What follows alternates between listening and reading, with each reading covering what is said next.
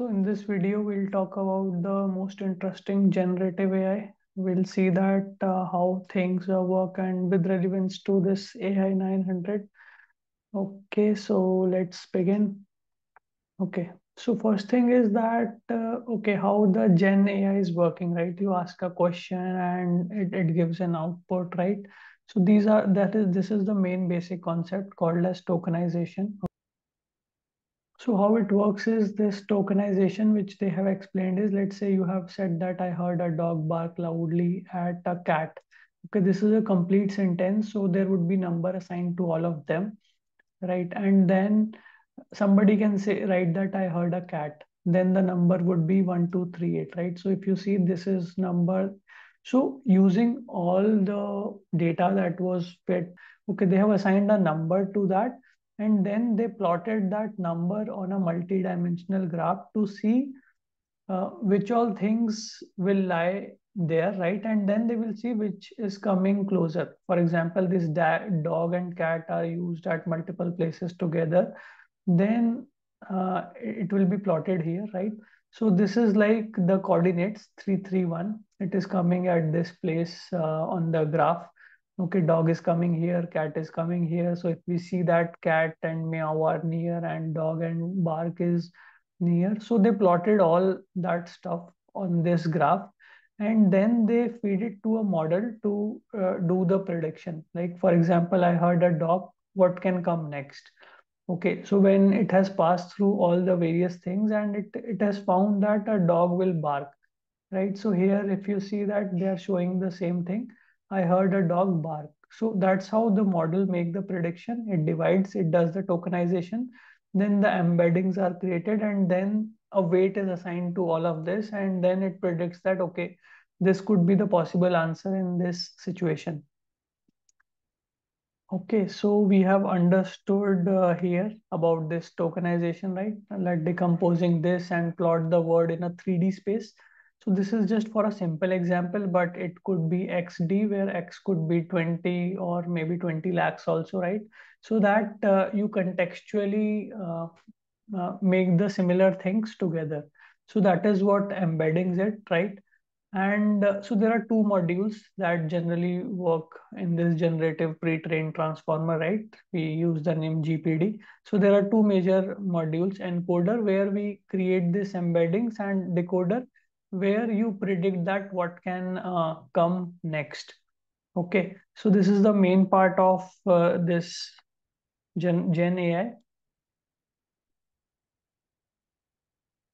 Let's see some other things. So what it does is it's try to imitate human behavior, right? Using what? Machine learning. Okay. So that is the core of the all the Gen AI part, the machine learning, which it has learned with the data.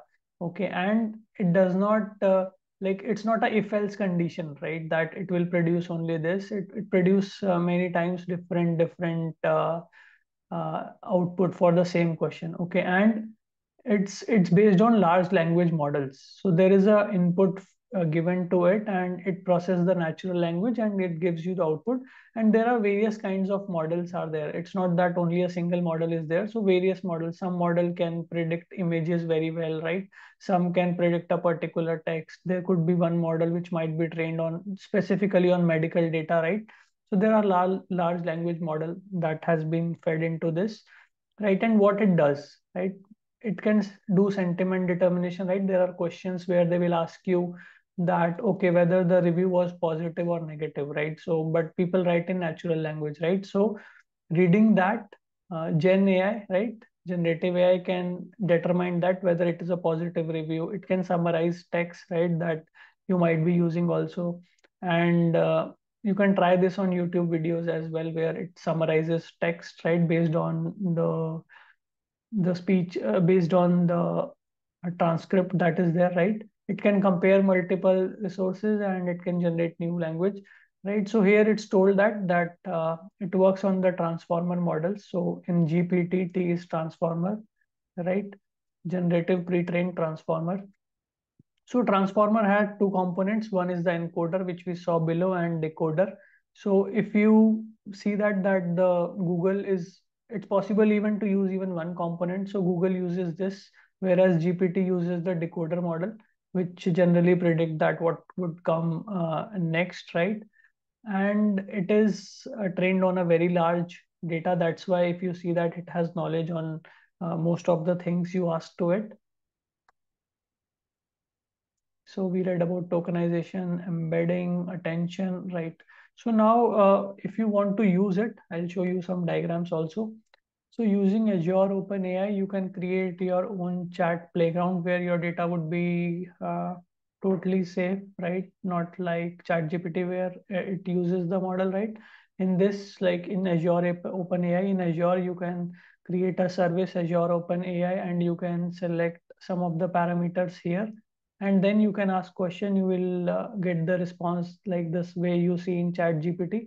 And here you can, this is system message, you can give a message to prevent things, right? So for example, you can give a PDF and tell the OpenAI service to give the answers only from this, not from internet or not from anywhere else. So this messages can help, like whatever you put here, it will take care of that to not give any answer. So here you can set the context. This is called as system message. And also they have shown the example of that now Copilot is embedded in various software. For example, in PowerPoint they have shown, and it's part of now many software. And here the example of GitHub VS Code is written, where if you write that find all images without alternate text and give them a red color. So as soon as you start typing the function, it auto completes the code. So these are an example of Copilot.